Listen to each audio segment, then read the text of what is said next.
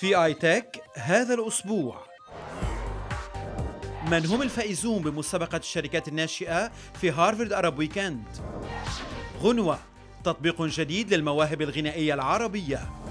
ستارت اب admit.me لمساعدة الطلاب دخول الجامعات.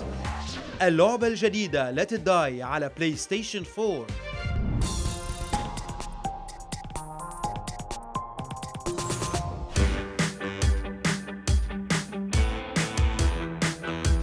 موعد سنوي في جامعة هارفارد بولاية ماساتشوستس بالولايات المتحدة الأمريكية مع هارفارد أرب ويكند، 4 أيام من النشاطات المتواصلة المتعلقة بالدول العربية بحضور ضيوف ومشاركين من مختلف هذه الدول من تنظيم جمعية خريجي هارفارد العرب.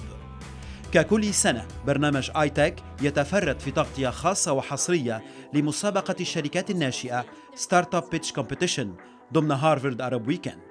هيدي 5 سنة ستارت اب بيتش كومبيتيشن عم بتصير من ضمن الهارفارد أرب ويك اند. هي بتستهدف الشركات ايرلي ستيج ستارت ابس، على القليله واحد من المؤسسين لازم يكون من المنطقه، من الشرق الاوسط. هالسنه اكثر من 150 مشترك قدم على المسابقه، وتنقى 10 فايناليست تو بيتش اليوم على جائزه $25,000. هالسنه كان عندنا كوميتي من تلاميذ الهارفارد بزنس سكول ومع اساتذه شاركنا كرمال ننقي اي ستارت ابس بيز على كرايتيريا معينين رح يكونوا فايناليست. اول كرايتيريا مثل ما قلت لك هو واحد من المؤسسين لازم يكون من المنطقه. ثاني كرايتيريا انه يكون ايرلي ستيج ستارت اب، انه ما يكون عندها فاندنج اكثر من مبلغ معين. وكان كمان الهدف نقدر نحن نستقطب شركات تستفيد عن جد من الجائزه $25,000، وهيدي الجائزه تخليها تقطع من مرحله لمرحله ثانيه وتخليها تنجح بالمستقبل.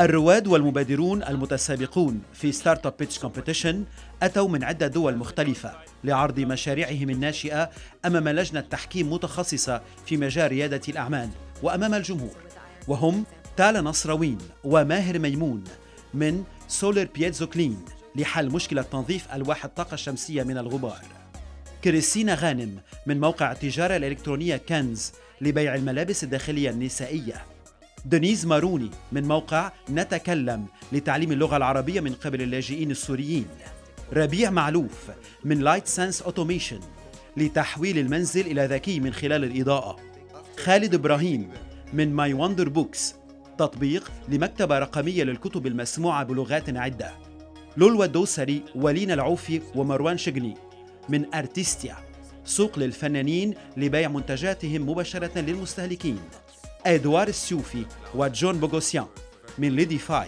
منصة لتسهيل العمل على ملف واحد بين الأشخاص، ديانا يوسف من تشينج ووتر لابس دورات مياه ذكية وصحية للأحياء الفقيرة، نور عتريسي من تيز هو كود لتعليم الترميز لطلاب المدارس، علي محمد وإبراهيم النجار من فاوند تقنيات حديثة لمساعدة المكفوفين.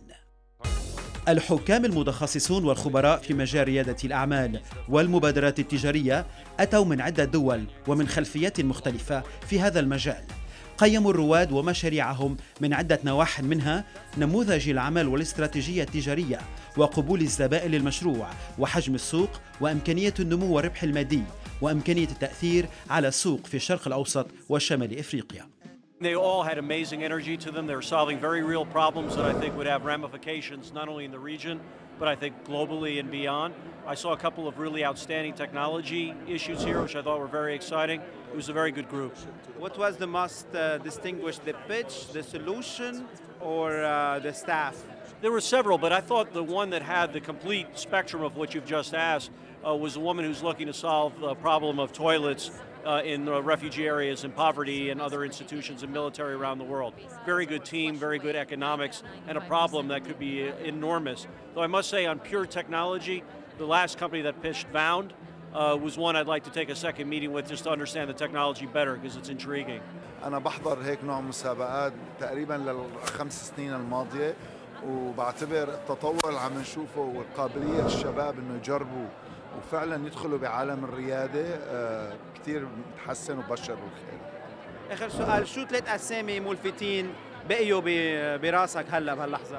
الشاب الأخير بالتكنولوجي السمع، نتكلم يعني فعلا اللغة العربية ممكن تنشر والبلاتفورم ممكن تتطور. وأنا بالنسبة لي موضوع البرمجة بالوطن العربي، إنه الشباب العرب يتعلموا ويدخلوا بموضوع البرمجة، لأنه البرمجة والتكنولوجي هي العائق الأول للإبداع وتطوير منتجات جديدة. I was very impressed. يعني في منهم يعني طلعوا بأفكار و problems that are يعني very critical for us to solve يعني in the region.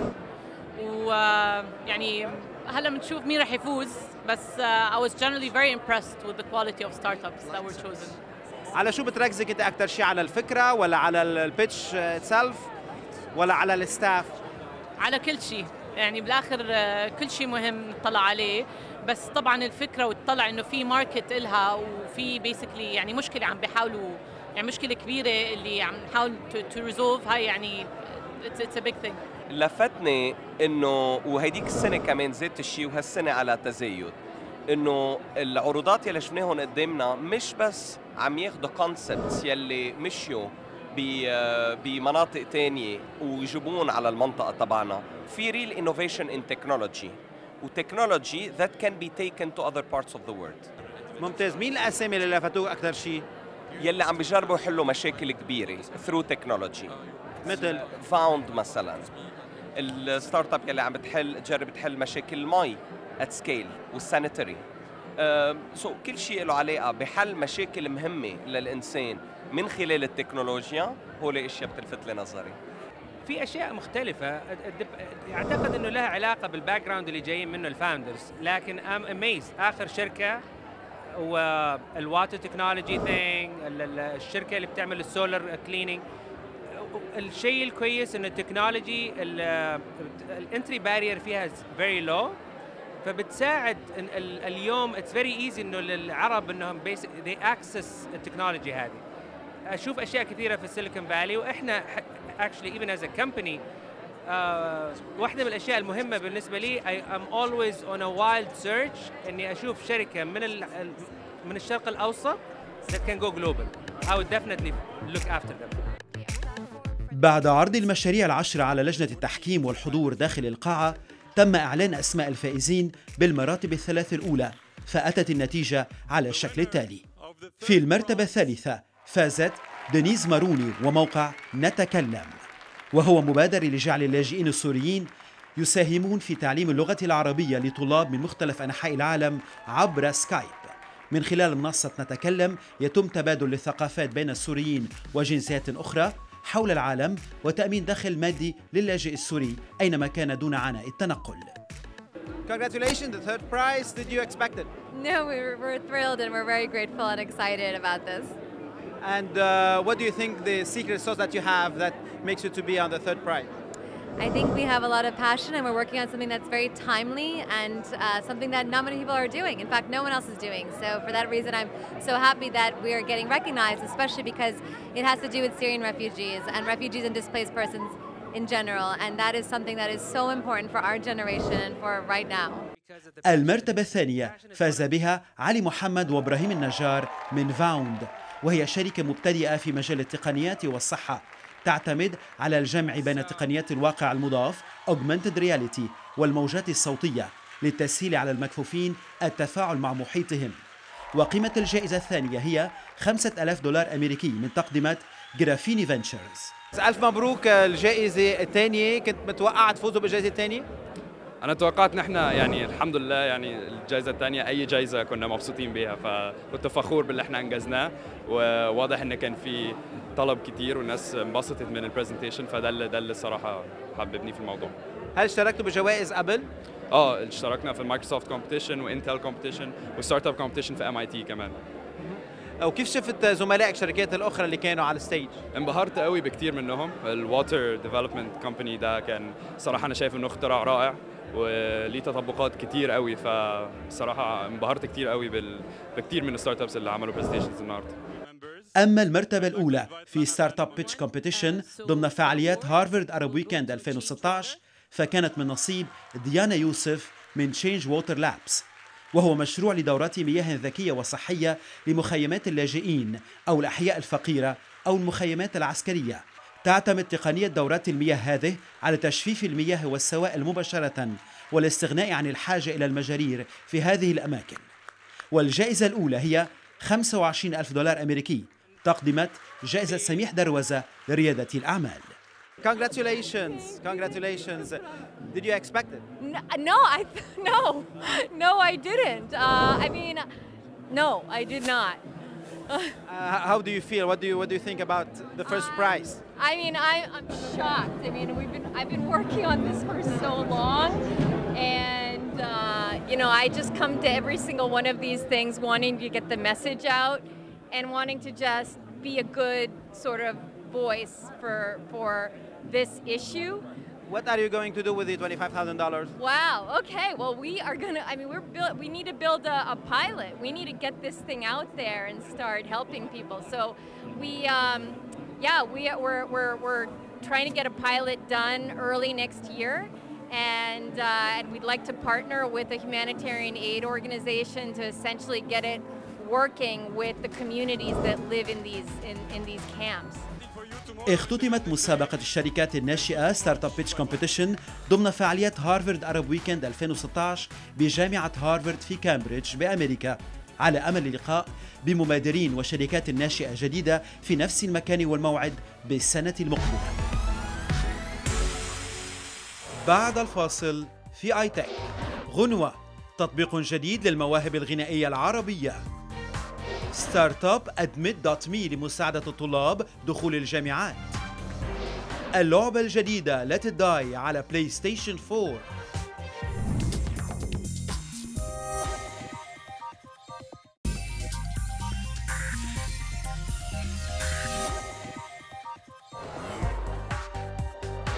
غنوة، تطبيق جديد للمواهب الغنائية العربية.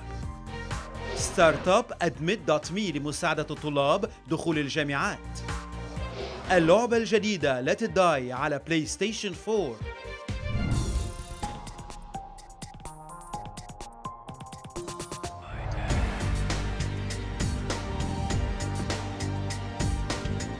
حب الغناء بالعالم العربي كبير جدا، ليس فقط من قبل الفنانين إنما أيضا من قبل المستمعين. تطبيق جديد بيحمل اسم غنوة بيأمن هواية الغناء لمحبي الكاراوكي، ولكن كاراوكي للأغنيات العربية. تطبيق غنوة ستارت اب من الكويت، نتعرف عليه سوا.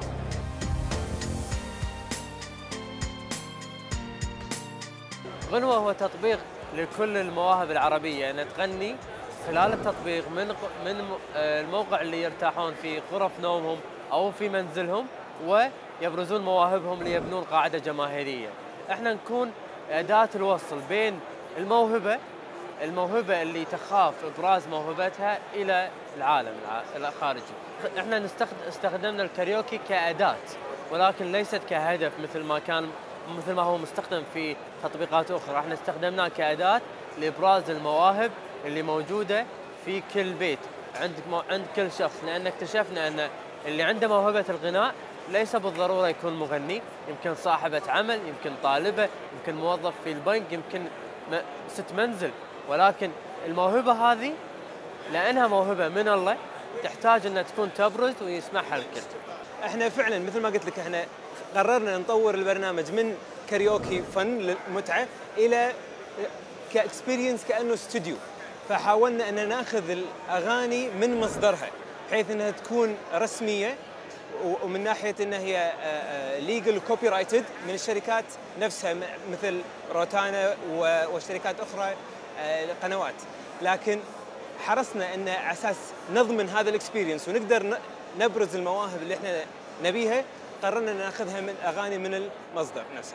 الأغاني الموجودة على حسب الذوق العربي اللي موجود، عندنا أغاني خليجية، عندنا أغاني شامية، عندنا أغاني مصرية، عندنا أغاني عراقية، عندنا أغاني هم في المغرب العربي، فإحنا قاعد نحاول نغطي كل الوطن العربي بحيث أنه عنده المجال أنه يبرز موهبته. ومو بس كذا، مو بس هذه الطريقة اللي هي في الكاريوكي، أيضا في مجال للشخص المبدع يمكن يغني بدون كاريوكي، نفتح له المجال انه يسجل صوته ويعبر عن موهبته. احنا عندنا بالتطبيق في انت تكون لك بروفايل، صفحه خاصه لك، ففي هذه الصفحة تسجل أغنيتك وتحطها، فالناس تبحث عن المواهب، فتلقى مثلا الأغنية اللي أنت سجلتها فيسوي لها أكثر من إعجاب أو لايك مثل ما نقول.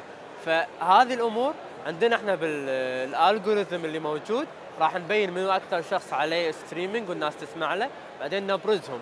هذيل الأشخاص راح بعدين ناخذهم from online to offline marketing. كيف؟ اللي هو عندنا اتفاقات مع أكثر من قناة راديو خلال فترة زمنية راح ناخذ هذا البرودكت أو هذا الستريمينج إذا نحطه بالراديو. احنا حرصنا ان تكون التجربه بابسط قدر ممكن، بحيث ان الواحد يحتاج فقط تليفون وهيدسيت سماعات وهو ممكن يغني فيها. احنا حرصنا مثل لشريكنا الفونسو فرنانديز معاه، حرصنا ان نبني تكنولوجيا بحيث انها تكون شبيهه بالاستوديو، لكن كل اللي يحتاجه بكل بساطه هي سماعات ممكن هو يغني فيها. من ضمن الشغلات اللي احنا سويناها نويز كانسليشن تكنولوجي، وسوينا ريفرب تكنولوجي بحيث انه يعطي صدى للصوت. ممكن هذا الشيء يساعد في ابراز صوته بشكل افضل.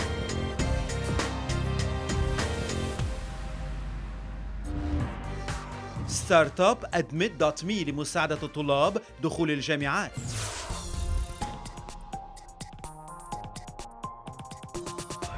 Hello, iTech. My name's Eric Allen, and I'm the founder and president of Admit.me. Admit.me solves the challenges around the college admissions process with too few resources, helping so many people with the most important decision of their lives. You know, when you think about it, the most challenging part about the college admissions process is really trying to understand where you want to go to school, how you get there. So we built Admit.me to really solve the challenges around too few resources to help those kids who've worked really hard to get to college actually get through the college admissions process. We do that by creating a peer-to-peer resource where college applicants can connect directly with students at colleges, alums, and experts to give them specific actionable advice to help them through the college admissions process. There's a couple of ways to interact with Admit.me. The first being creating a profile where you'll fill out your background information, your interests, and tell us a little bit more about yourself. From there, we'll give you direct feedback. You can request it from one of our experts. You can search for students on the platform, or we can send someone to you to give you direct feedback on your profile. You can ask a question on the platform and one of our experts will get back to you. Or you can connect with a school, reach out to a school or an alum at a school of your choice to find out what they did to navigate the admissions process. There are other applications out there through the college admissions process, but we are the only application that gives you that peer-to-peer resource in the way that you're used to seeing it.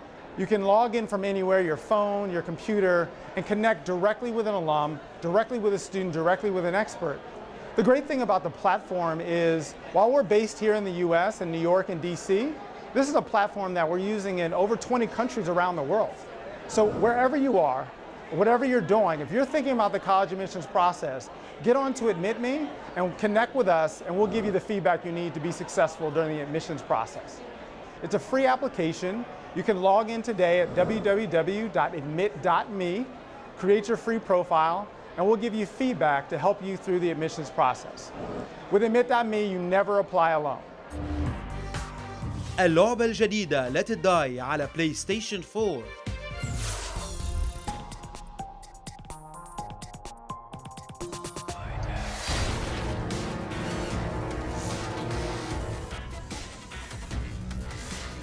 Let It Die, tell us about the background of the game, produced and designed by whom? Certainly. A couple years back, there was some news of Grasshopper manufacturer being acquired by HAW Online Entertainment. They were famous for Puzzle and Dragons. It's still one of the top grossing games in Japan, as well as the entire world, with well over 50 million downloads worldwide. And the story goes, Kazuki Morishita, president of HAW, and Suda51, president of Grasshopper, they both met and they were just hanging out at a bar talking about video games, and that quickly turned to talk of business. So it's kind of a match made in heaven. They ended up joining forces, and now this is the first project they've worked on together. You are playing the game Let It Die, and this Grim Reaper character right here is kind of like your guide through it. You will notice a lot of the enemies will look just like me, but it's a single player experience with asynchronous multiplayer elements. So players' data is going to kind of infect other worlds, if that makes sense. And as you saw, as I'm fighting, my rage gauge builds up. If I hold down triangle and swing my weapon, I can do a special rage finisher. So you have the weapons here, down? That's right. You can hold 3 weapons in each hand and toggle through them with the D-pad. And everything you find on the ground, you can put right on your body. I have finally achieved pants. So just run through here. So up here, we've got the items. And we see his heart? Yes, you can see the heart. That is actually his stamina. So as I dodge or run around, you'll notice I will get pretty tired and I'll have to stop, which is very, very bad when there's an enemy because it leaves you wide open. So you gotta kind of manage your stamina while you're fighting. Now what's interesting is when you got multiple enemies on the screen, they aren't exactly friends with each other and they will hit each other occasionally. So sometimes that's a pretty valid strategy.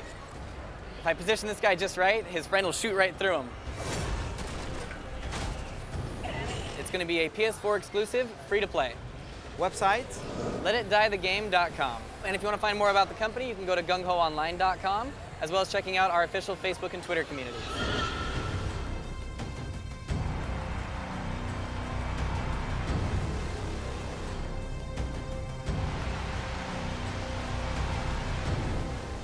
شاهدنا معا في ايتك من هم الفائزون بمسابقة الشركات الناشئة في هارفارد أرب ويكند. غنوة، تطبيق جديد للمواهب الغنائية العربية.